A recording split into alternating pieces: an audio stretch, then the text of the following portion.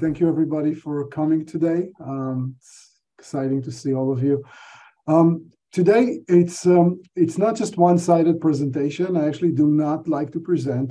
Most of the time I'm doing engineering, so as a presenter, probably I will not be at the top of your list. I like conversation, like to ask questions, and hopefully you guys can jump in and respond. Feel free. Hopefully it will work for you and for everybody else. The presentation is kind of like gradually building up on itself. I'll get to more current technology and more exciting technology closer to the end.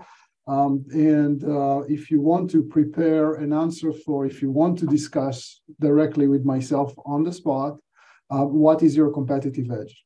This is my question to everyone. What is your competitive edge? Regardless if you have services or technology, whatever you build, whatever you do in life, you have competitive edge. So what is it?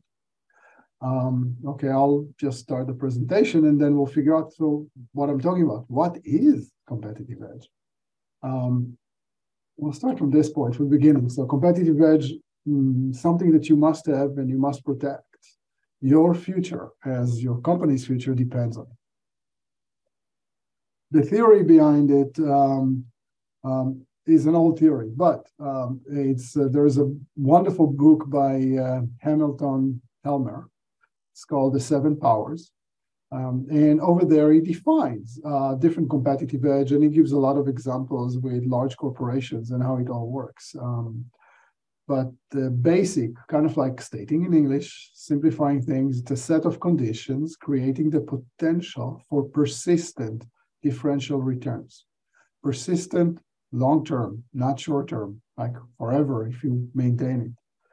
Let's start to get some examples. Some will be positive, some will be negative. Let's start from a well-known example about competitive edge and the loss of it at one point. And the question is, what went wrong? Feel free to jump in, raise your hands, or I'm not sure how this kind of like meetup works. I don't know if you raise your hand and Miguel tells you, hey, please talk, or however it is. I think we're small enough to allow, let's try that, Shmuel. We're small enough to allow for people to just chime in and say they have a question or a comment. Let's pleasure. do it that way. Let's do it. So what went wrong with Kodak? I mean, this company was practically printing money, and sometimes in the 2000s, they vanished.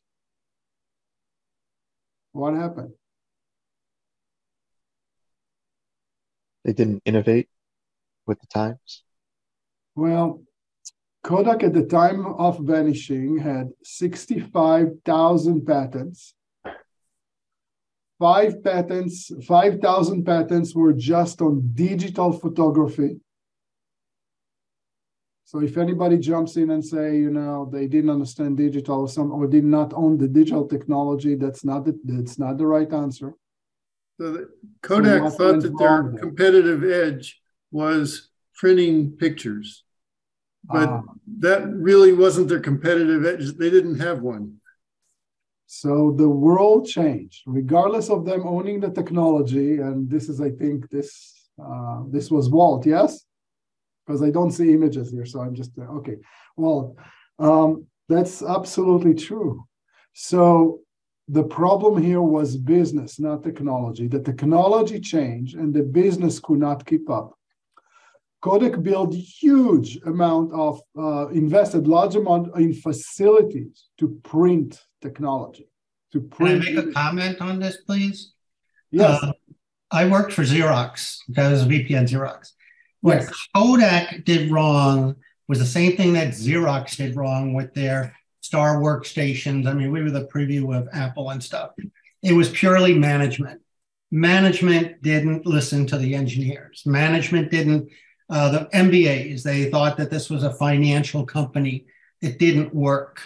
And as we've seen in other companies, they lost track of they lost the mission, what that company was about. And that's why it went down. I hear you. And I feel it. And I've seen it before. And I'm not disputing what you're saying. It's definitely part of the game. Management did not realize early enough that they are investing in technology that is going to go away very soon, like just around the corners, and they continue to invest in that technology, and therefore it was a financial issue. And at that point, they could not, get the money back from their facilities because those facilities were not useful for anybody else at that point, and they've lost the company. But in terms of technology, they did have the right technology. They just didn't leverage it. Okay, let's go to the next one.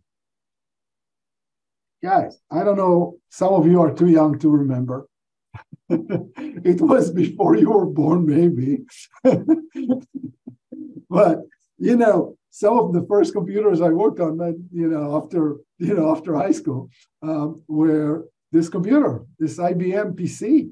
With the floppies. With floppies and the DOS operating system and CPM and all sort of other things that were on this, which were fantastic. The keyboard was extremely solid. I mean, you could hammer things with it. I mean, the computer was solid. It was hard to get problems with the computer. The entire design was good. IBM invested a lot to create it, but something went wrong. There is no IBM PC today. Why? Hardware became a commodity. Marketing? You think because marketing? I can look at it from a technical perspective. They thought that they had a lock on the hardware architecture, and Phoenix came around and broke that lock. And suddenly the floodgates opened, and it was a rush to the bottom from a pricing model. IBM is a high-end marketing company. Machines are secondary. It just, their business model requires them to charge a lot of money, and the margins just weren't there. On the hardware? Yeah. So, IBM in the early days, intelligent business machines provided both the hardware and the software. And they did one step wrong on these small systems. They thought that these systems, the operating system, is not that important. What was important for them was the hardware. That's true. And the hardware ROI changed very rapidly. So they went out of this market because they couldn't make money on it, while the ROI on the software continued to increase. So now we have Microsoft, a $1 trillion company, and IBM still struggling wherever they are. They're doing well, but they're not in the same business. Okay, let's go to the next one. So again, this was a company that used both software and hardware as competitive edge and gave one away, and then lost the race.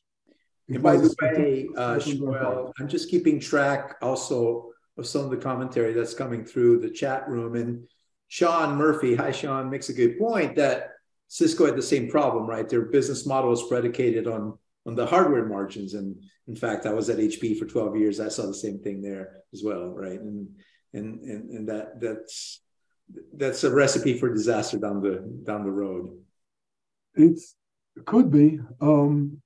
Could be. Cisco is in a different place relative to the opportunity, relative to the market. In this case, though, it was degrading rapidly. There are other things happening with Cisco, but I don't think Cisco is in such a bad condition relative to what happened to IBM PC. It degraded within 4 years. It's like it was gone. Can I do a counter argument on IBM PC? Yes, sir. Like Xerox and Kodak placed all their bets on one product or one class of products. IBM spread its bets and it survived the PC disaster. It did. IBM is extremely innovative and they are in multiple business. So they actually survived. They did not fail because the PC failed. They thought the PC is just a small business.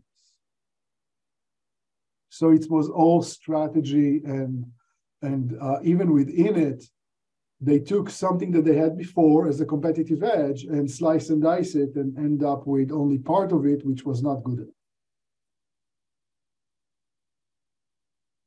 Everybody knows Netflix. So how did Netflix rise to power? You remember who they displaced in the market very quickly? Blockbuster.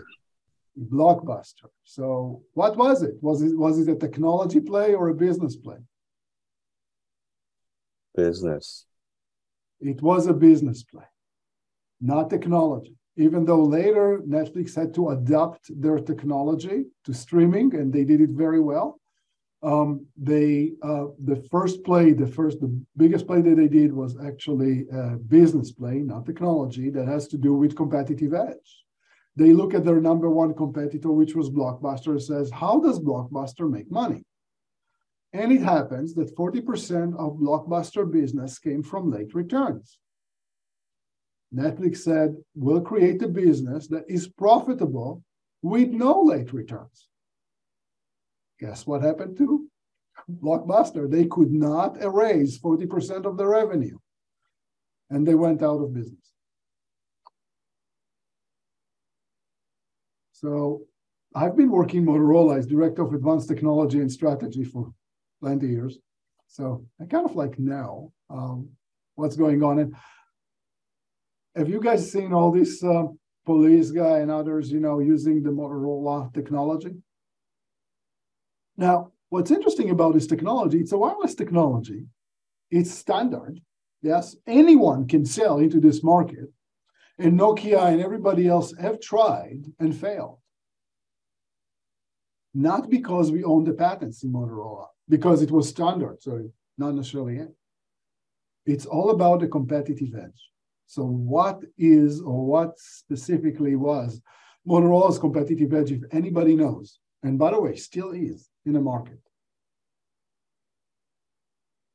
And I'll give you an idea. It's not really technology, but they use technology. Telephone? The phone itself? No. I have to tell you that the phones or the mobiles being sold in this public safety market, the margins are huge margin, extremely high, for a reason.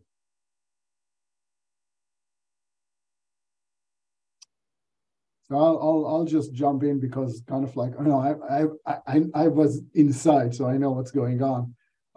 The entire idea with the system is that in public safety, I don't know if you guys know, but the most expensive thing in a system is the antenna.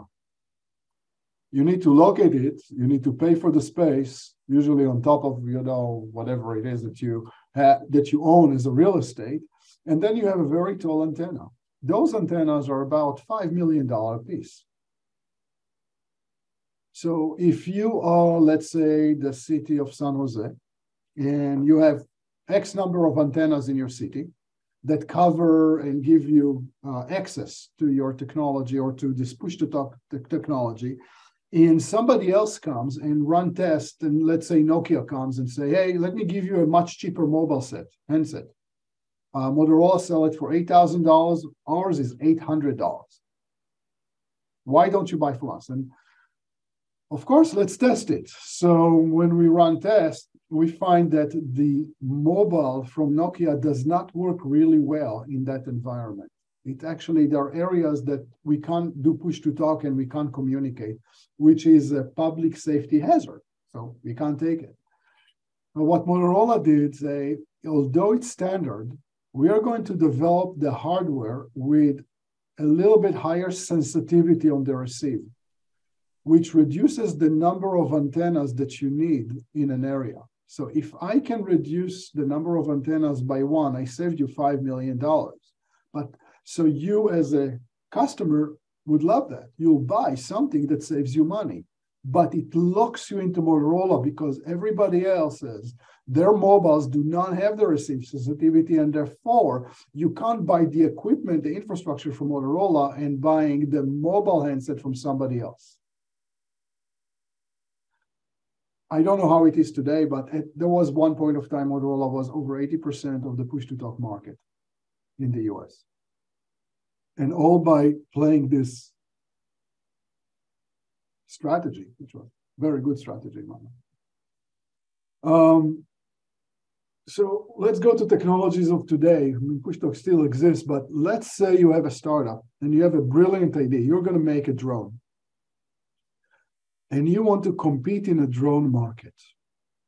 Can you guys tell me kind of like ideas with regard to what could be a competitive edge in a drone market relative to everybody else who's building drones? Give it to the Ukrainian army. No, I know this drone looks like an army on it, but it's just a picture of a drone, you know. Not an army, it's not military, it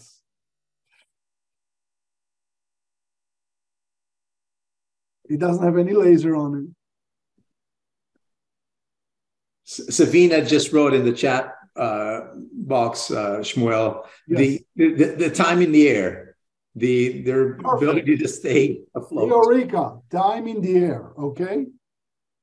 So one competitive edge when you build a drone would be how much time can you be in the air, in the air, relative to your size, speed of flight, and it all ends up with what's your weight. So if you can create technology that reduces the weight without increase the cost, you have a competitive edge, and then you would like to have IP around it to maintain it for as long as you can. Well, the reason it's there, it's one of my clients, not the military one, but that's the strategy. This is what we are doing together. So isn't that the standard any flight equation, which is the energy, weight, payload, distance, speed, all those? Any airplane has those requirements, right? So they do, but it's in airplanes, we know the technology and we know how to play it. It has to do with wingspan and other things that we can play with. In the drone, we want to have it as small as possible and still as effective as possible. So we can't have a drone with, you know, at 20 or 30 feet wingspan in residential area. And so forth. So we want, you know, the drone to be as small as possible and yet have fly for long distances, stay in the air for long, be able to lift as much as possible because we want to transfer things, etc. So there are all sorts of competing requirements. And what happens with drones like this, it's all about what you put inside of it, not just the outside. So it's not like material design where you say, oh, I've got a material that the drone itself is still strong, but it's very light on material. Everybody has this material. I mean, most startups are not material startups in the Bay Area. It will be on technology. Can I reduce what it has inside so it's extremely light and still deliver on what it requires? That's on drones. And that's the next one that I thought would be fun. And I've kind of like wanted to ask you people to think about. So we've got Google today. And, you know, at least I hear the talks about that, you know, they're struggling. They need to bring their new AI search to work and to work well and to be able to compete. What does that mean? I mean, is Google in trouble right now? Do we think that Google will not exist a few years from now? And if so, if you had a company with tons of money, I don't know, X millions of dollars right now, a startup, can you create something? Do you have an idea that you can create something where Google become the blockbuster of the world and you become Netflix? what is that we can bring, maybe in potential, to compete with Google. And feel free to unmute yourselves and speak up, guys. Don't be shy. Bring ideas. I mean, and if you think you have a really, really good idea, don't tell us and just go do it. But otherwise, if you want to check, with your friends here, we all friends, just put it on the table. Yeah, it's kind of interesting. Just a few days ago, I was discussing a program with a coworker, and I said, I don't really write much code anymore, but I want to write it. And then one of my other coworkers said, use ChatGPT, because generally when you write code, you actually use Google. You can't write code nowadays without Google. And then I went to ChatGPT. It wrote a beautiful program for me. And then I said, can you program this with taking into consideration race condition and synchronization issues? And again, it did a good job. So suddenly Google becomes superfluous for that problem. Okay. I'm still in shock about it, because for the last 20 years, 15 years or so, I've been writing code using Google as my search engine. I look up the APIs, I look up this, I look up that, I look at sample. Yep.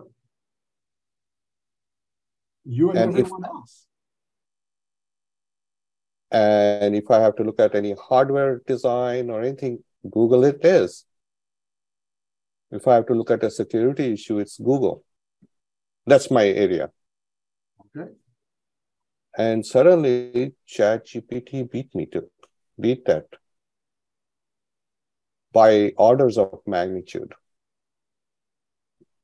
It also beats every search you can do on Google by orders of magnitude.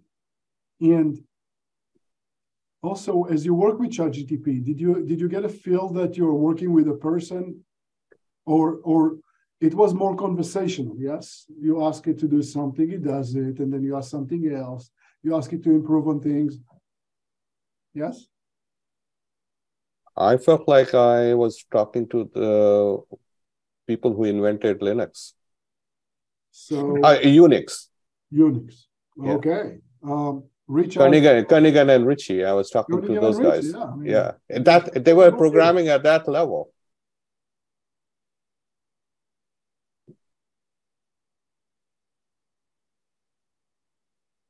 Yes. Mm-hmm. What are you showing, Shmuel? I didn't see it. I put on my glasses. It's the C programmer. C. Yeah.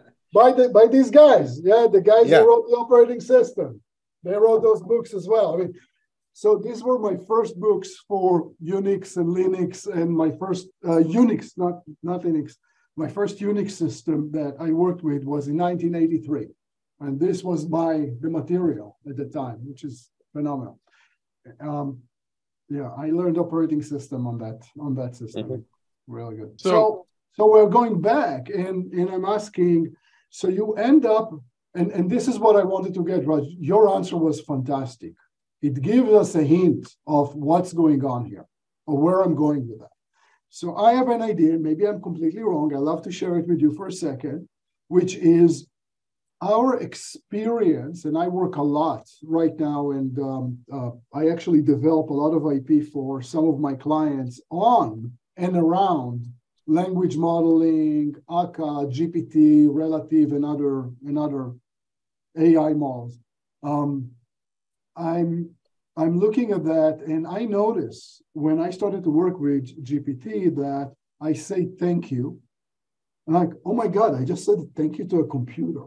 I say thank you, and I say, can you please, I actually type, can you please do this or search this? Or what do you think about the following? It's like, and I'm like, oh my God, I'm talking to a person. And at that point, what dawned on me was, what is this person is lying to?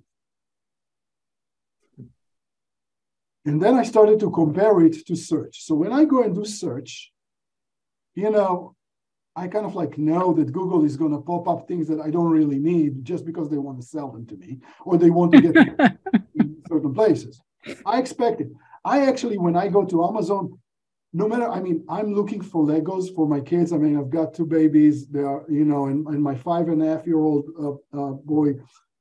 I say, I want Lego, and I click. Give me just Lego. I don't want any Chinese stuff, anything that I can't build, anything that doesn't come with a good manual, anything I can't trust. They continue to push all this stuff to me that I don't want to see, and I expect it. Okay, but with ChatGPT and with this conversational kind of like relationship, I expect more, and I think I expect more is because our instinct as human beings, our emotional, conversational way, and looking at somebody, and we process it a little bit different. So if a person, let's say, if I had asked ChatGPT to bring me just Legos and he'd bring me something else, I would close it and walk away. I wouldn't use it anymore. I'm done. Game over. With Google, I expect it. Okay, with Amazon, but with ChatGPT, because we've developed relationship. I mean, I said thank you to you. I called you by your name. You okay? I know who is your family. I know who is your daddy. I mean, there's some relationship here. We've built some rapport. ChatGPT will also apologize to you. Exactly. You can say, no. Would you know? I asked for this, and they'll say, oh no, I'm so sorry. And they think, exactly. Oh, hello. Exactly. So I'm starting to think about the Google business model. Two things: pay for visibility and pay per click.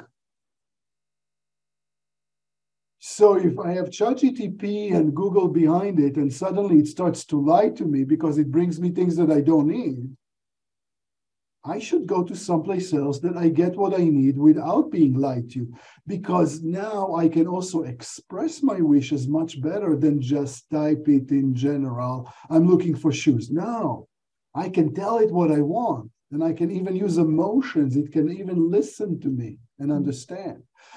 So if you build a search engine or something, or an overlay on the search engine that uses ChatGPT or some other language model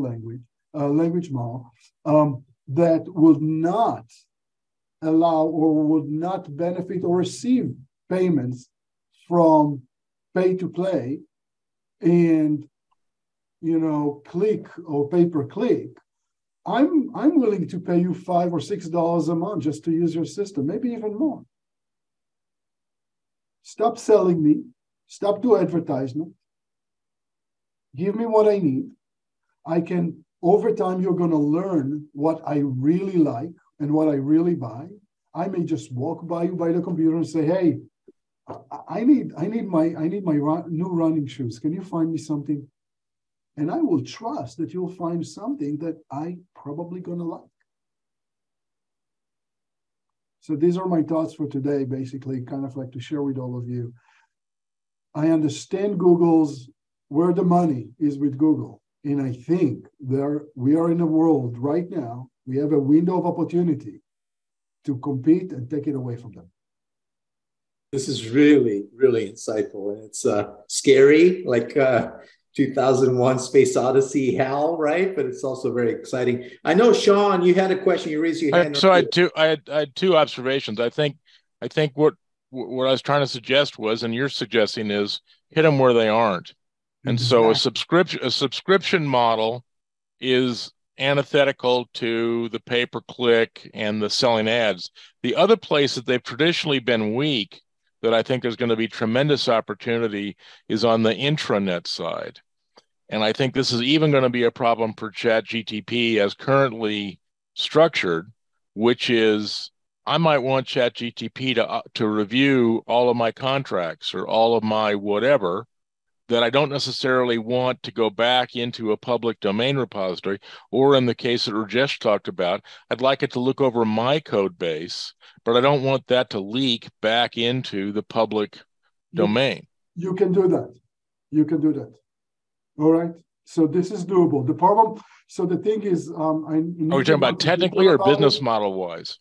Oh, business model wise, you can do that, and you can create the business for it, and you can actually utilize, because, you know, ChatGPT need to do the training. So you have to do the training outside in the internet. but you come back into the intranet by adding context. So you can add context, and there are ways to do that, and we can talk about if you want to offline and get into it. But in general, you can also build business on providing context around ChatGPT, okay? And by doing that, enabling intranet in the correct way. Yes, I want to review contracts, but I can't train him on my contracts because I mean, how many contracts do you have? 10,000? 100,000? Yeah, the guys I'm talking to do. Millions of contracts before he talks to you. No, okay? but that doesn't matter. Those don't matter. If I'm licensing software, I don't give a crap about real estate leases or auto leases or 90% of the contracts out there. I completely agree with you, but from language modeling, it needs to train itself. The way it trains itself is it doesn't know, it wants to understand different contexts, and you can ask it about the context. What I'm saying is let it train in the world, come back and work only for you. So you pay for that work. So you can definitely create a business model where you provide this SaaS or service, which behind it, part of it is GTP, but you get the services from OpenAI, and you pay for those services, and what you get is never. So once you push your queries to OpenAI, it's not clear that there's not leakage to me. That's once you give anything to Microsoft, Google, or any of the top 5, 3, 5, 10, 20, 50, 500 out there, you cannot trust it. So you can now go and build your own, which you can, because these models are about 7 years old, by the way. You can actually get this done if you want to. You can get from open source to your development, can develop that, figure out access through back channels or open channels to large variety of data to train it, and start to sell those services in a trusted environment where you come front and say, you license with me, it's internal, all trusted and secure, et cetera, et cetera. And so that's a business model to go and compete. I mean, I'm cheering for you. Please do it. I'm going to pay for it. I want it. I think there is a ready market for it in Europe where there are actually GDPR requirements, literally requirements that prevent you, the data processor, from taking the data and using it without your consent. They just can't. Legally, you can't. I mean, it's just... Yet again, if that data processor is Google, even worse. I mean, I know some people are going to kill me. So when was it? Last year, Apple shows up. The CEO says, "Yeah, we're actually using all your data." I mean, it doesn't go outside of the company, but in fact, when you sign up the phone, when you get a phone and you sign all these documents to get the phone, we own your data on the phone. Anything you put on your phone is ours. We'll keep it safe. We promise you. So when these corporations are, we'll keep it safe, or it's not going to be personal, but we'll just do statistic on it. So if we want to go into the privacy world, it's a completely different presentation. I'm ready, but not today. I've got it actually ready because I'm one of those serious privacy advocates, and I spend a lot of time on it, and I run a non-for-profit just on that subject with other people. Yeah, the GDPR forces companies to honor right to delete. I know that because I worked on the RNA and some medical devices coming out of Europe, and anybody can say, I want all my data deleted, and you have to. Yeah, but and GDPR does that, and at the same time is what GDPR did not solve is how do I know that it's you who asked to delete the data? Yep, How do I know? Yeah, that you have to build. How do I identify you in my system? Because I mean, you are playing on my Google search, and I collect the data on you, but I don't really know who you are. So if you want to identify yourself in order for me to delete your data, and I do not know, I mean, anyone can go and delete your data now from the system. Yeah, you have to build the controls in your system in order to do it. You can't do it backwards. That means you have to design it right from the beginning that GDPR is going to be required. It costs a lot of money to build controls, and I don't think that Google is going to go and spend all this money. So here's another competitive advantage for you if you want. So it's a fun conversation. I want to continue that. I just want to go to the next slide, which is as a question to everybody. Think about whatever you're doing right now, whatever the company or the startup that you work on. First, think about it, and then if you want to share or ask questions about it or share with me. I mean, I used to have a radio show just on the subject, by the way, an hour every week. And I spent time, but I stopped that because I had some personal things that I had to go do last year. And I didn't restart it. It was in Clubhouse. But what is your competitive edge? What are the set of conditions that you are leveraging that give you this potential for persistent differential returns? And I do not know what's your business. You can just share, Miguel will tell you, talk, and we can talk.